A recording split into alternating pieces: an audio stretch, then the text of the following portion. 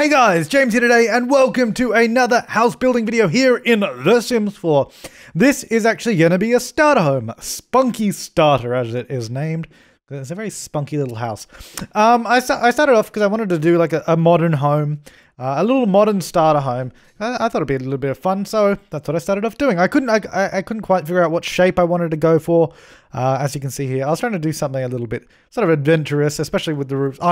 What happens again is I spend so much time on the roof like I did in the last build. I mean, this build's only like 10 minutes, but you know, I spend so much time on the roof that I just can't get it how I want it. So in the end, I'm like, nah, screw this. I'm just going to change the shape of the building to match the roof.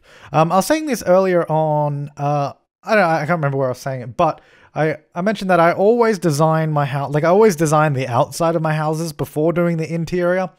And that often creates like sort of weird kind of interiors, which you will definitely see in this one.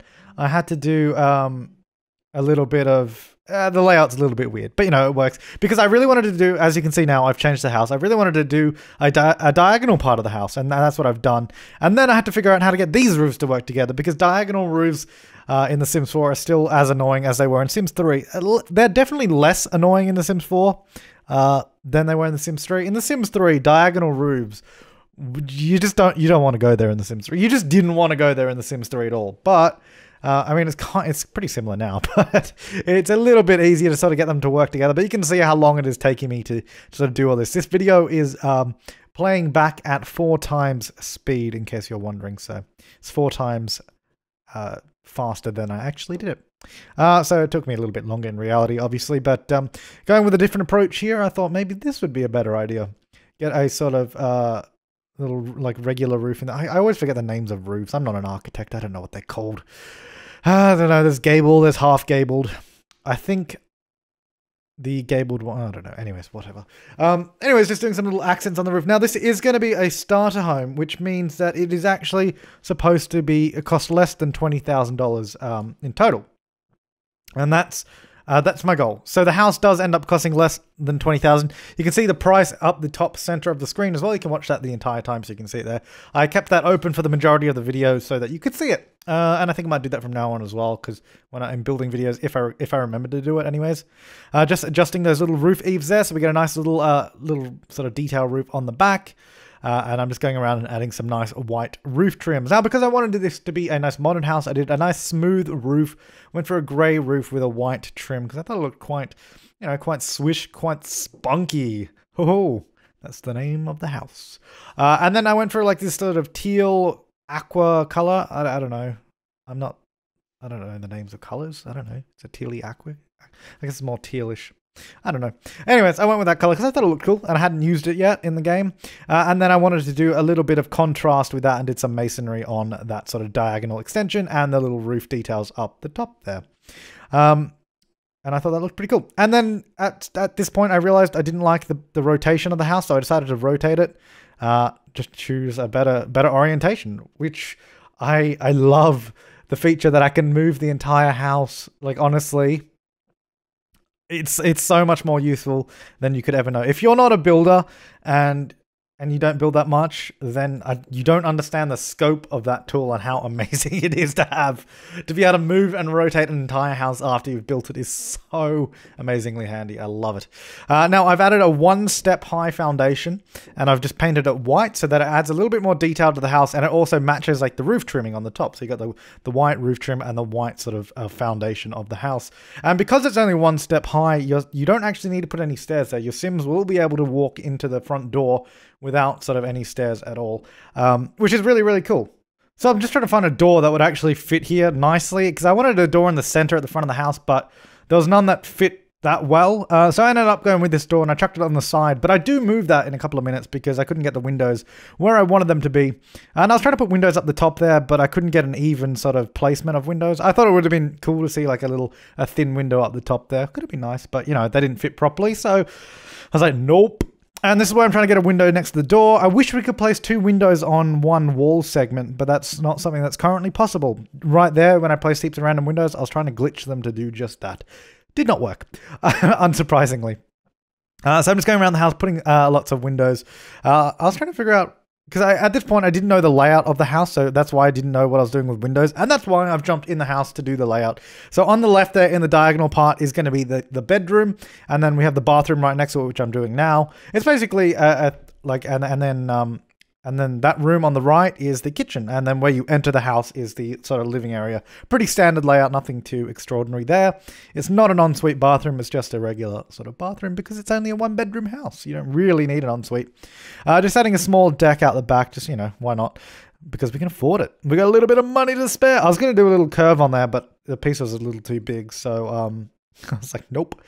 Yeah, just choosing the nice slate floor tiling there. And now I can go around and do windows because I know what the rooms are going to be. I want nice small windows for the bathroom and large windows for the bedroom. I still spent a while trying to choose some windows there because they didn't... I don't know, I need more variety of windows. I need like an expansion pack or something, like now. There's not enough content. I need more. It's always the way though. Even in Sims 3 now, there's not enough content. I say that, but there's tons of stuff. But there's never enough. There's never the one thing I always want.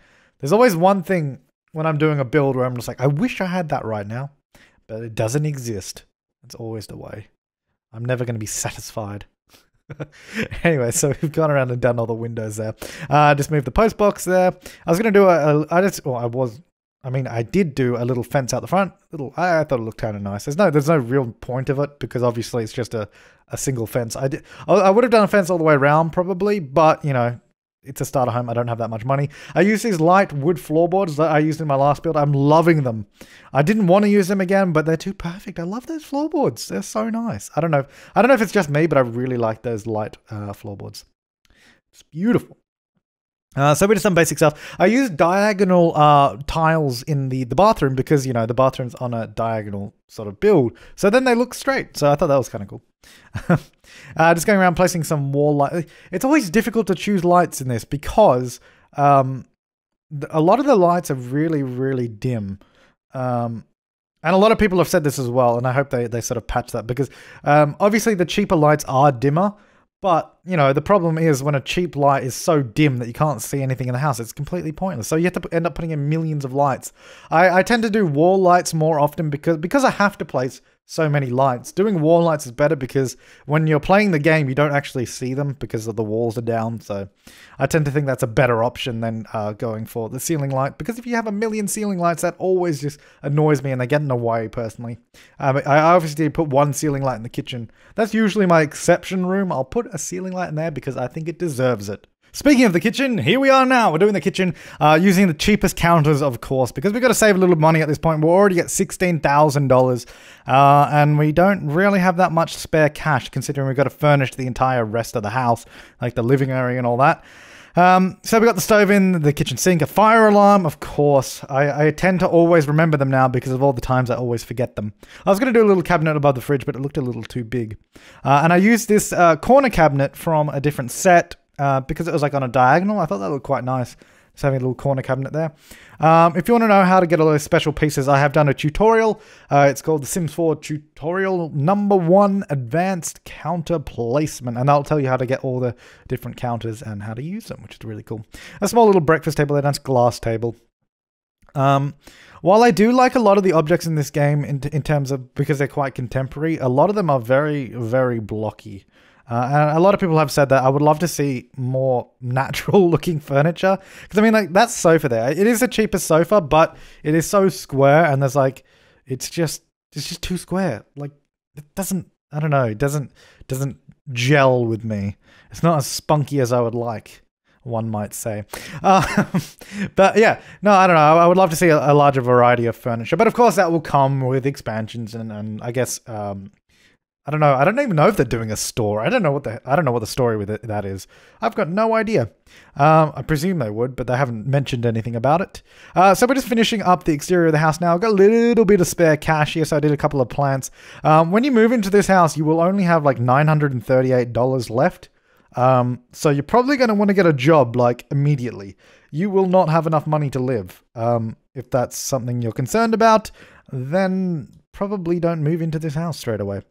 But yeah, here we are on the screenshots. To finish it off, here's a front of that shot of the house. There's a couple of front shots of the house. And there's the front door there. I really like the way this turned out for such a small, simple house, especially because it's a starter home as well. I think it looks really nice, personally. So, of course, if you want to download this, you can go to the gallery and grab it off of my profile. If you don't know how to find me, all you have to do is search my Origin ID, which is The Sim Supply. Make sure you use capitals for T and Sim and Supply, because otherwise I won't come up. And if you're really that stuck, I did do a very short video on it earlier today. Or if you're watching this in the future, I don't know, you're gonna have to find it on the channel. It's somewhere. But yeah, you can find it on my gallery profile. Yeah, anyway, guys, thank you so much for watching. I started that outro a little too early. I don't know. Anyways, bathroom. And then we see the floor plan as the last shot coming up now. Anyways, guys, thank you so much for watching. I will see you next time, and I hope you guys have an awesome day.